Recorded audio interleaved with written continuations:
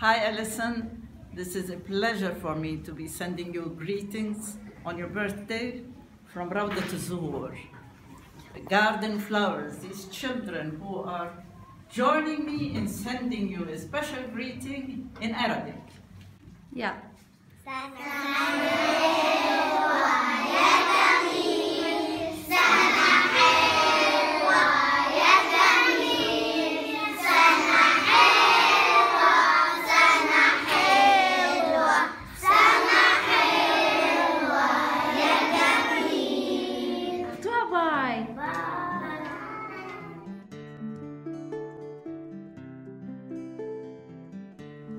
Greetings from Bet Sahur, Palestine. Actually, I was thrilled when Katie asked me and told me that they are preparing a surprise birthday to Alison. And I'm really very pleased to share with you this message to express how much I appreciate our friendship and how much I appreciate the work that you do for us here in Palestine on our behalf. Your work for justice, your work for knowledge, and that people understand. And actually the way you have named your organization, If Americans Knew, tells a lot that people really do not understand what is going on here in Palestine. And they need to know, they need to understand, and that will definitely affect the way they act, the way they behave. And as you know, that we here in Palestine have been struggling for freedom for a very, very long time. And I think we will continue to struggle for a very, very long time. But we get our strength from the fact that we know that people in the world, like you, Alison, and your friends, and the people that work with you, know that we are fighting for a just cause. And this is where our support comes from. And we need this support, and we need you to continue to work and to do what you are doing, and because that makes us stronger and helps us a lot in our mission for peace and justice. So I really wish you a happy birthday, and I hope that all your life will be happy, and that I hope to see you again sometime soon. So on behalf of my colleagues here in the Rapprochement Center and the International Middle East Media Center, again, I wish you a happy birthday, and I hope to see you again among us here in Bet Sahur sometime soon. Bye-bye. Hello, Alison. This is Rick Sterling with my friend Paul LaRudy here. We are in Beirut on our way to Syria.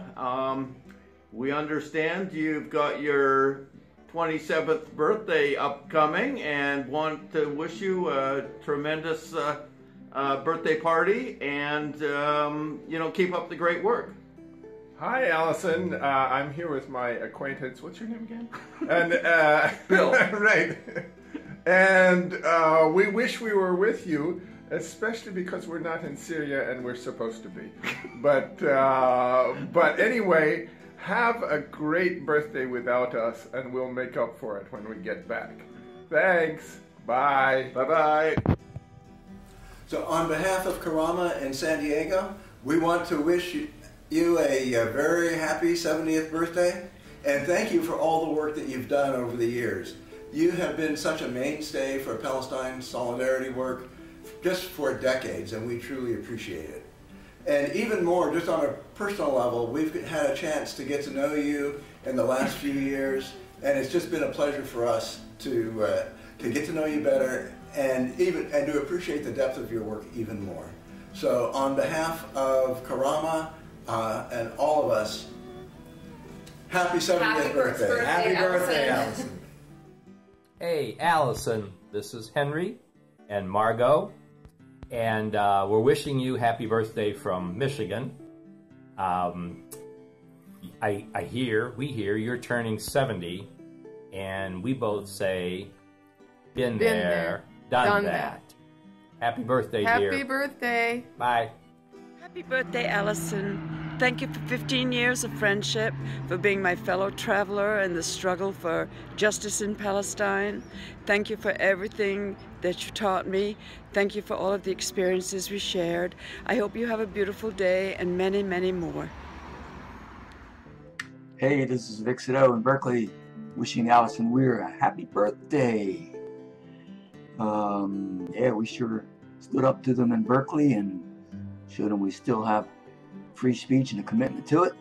Way back in February 2017, not so long ago.